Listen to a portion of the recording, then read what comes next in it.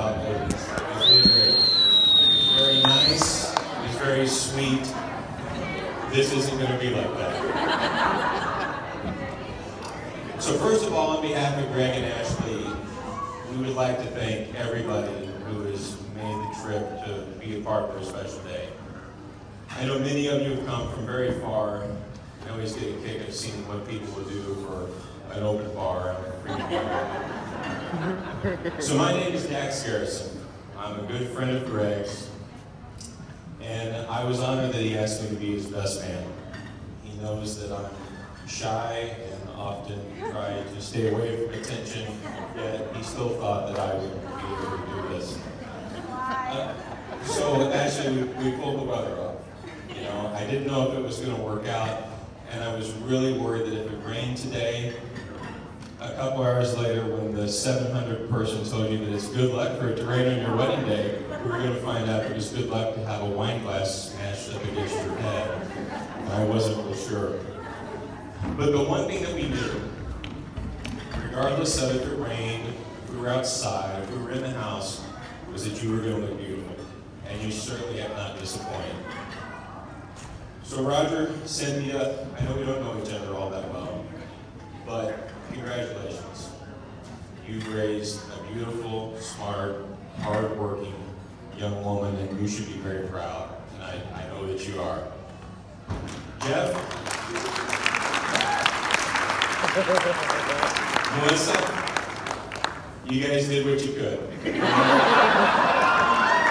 Sometimes you can just do your best, and that's all you can do. So Ashley, I've known from the instant that he met you that you were the one. I've never seen him this happy. I've never seen him walk around and carry himself as he knows that he's complete. And I never, ever thought I would see him trade that Corvette and chicks dig Corvettes. I'll be married 10 years in June. I've still got mine in the garage.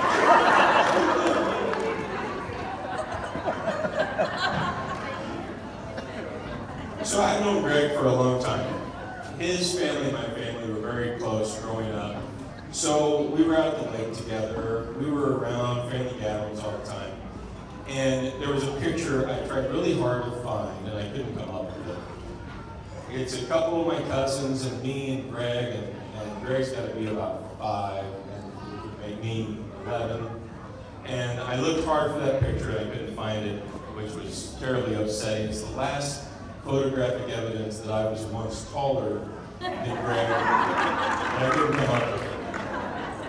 But if I find it, I'll get it to you. And we kind of look like brothers in that picture, you and I. And most of you probably haven't gathered this, but Greg and I are both only children. It comes as a complete shock to me. But it's been about the last 10 years that I've gotten to know Greg very well.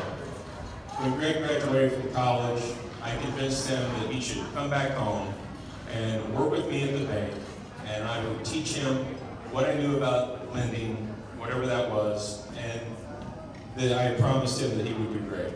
And he soaked up whatever knowledge I had for him, and he's made me very proud. I admire the way that he takes care of his customers and how hard he works to take care of folks. It's been a lot of fun the last 18 months or so working in the same building, because apparently all of us blonde-haired, blue-eyed guys look alike. Somebody would come into the bank, meet with me or Greg for a little while, come back in 3 days later, confuse him for me or vice versa, and I'd immediately think, maybe I hit my growth spurt. Maybe I'm down a couple pounds. And then I would notice that Greg didn't eat lunch all week, and he'd be measuring himself, make sure that he wasn't shrinking. So that kind of hurt my feelings a little bit. But so recently, my little girl, the pretty one back in the back with the pink cast, she broke her arm. And she was asking me the other night, Daddy, have you broken a bone? Has Mommy broken a bone? We went through the cousins and the aunts and uncles. And she said, what about Uncle Greg?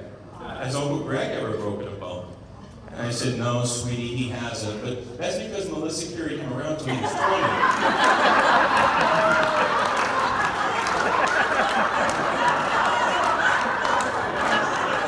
It was roughly 20, wasn't it? It was right around that time.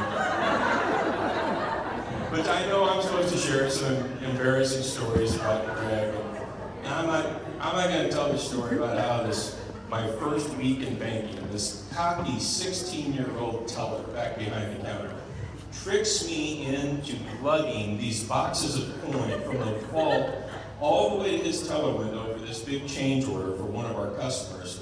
Only later did somebody tell me, hey, don't let him do that. You don't get the coin. So 2 days later, first week of July, it's 104 degrees outside. I come pulling up to the bank in my Tahoe, and it's sitting about like this, and there's $8,000 of nickels and dimes in the back of the car for Greg to carry from the car all the way to the vault. And I think that was the last time you tried to put one over. But there's also a time I left him on the roof in Irvington at 5 o'clock on a Friday, but I didn't mean to do that. I really didn't. I had a lot on my mind. That place could be difficult at times. So Greg walked into my office, however many months ago it was, and he said, I'm going to ask someone to marry me. He said, this person is smart, good looking, hardworking, and immediately I thought, oh, he's going to propose to me. And I don't know how I'm going to handle this. But after he sorted everything out, he let me know that he was going to propose to Ashley. And I thought he was without a doubt making a great choice. I've got to know Ashley a lot in the last few years, and I love her like a sister. And if everybody can raise their glass, to Greg and Ashley, many great years of happiness to come. Cheers.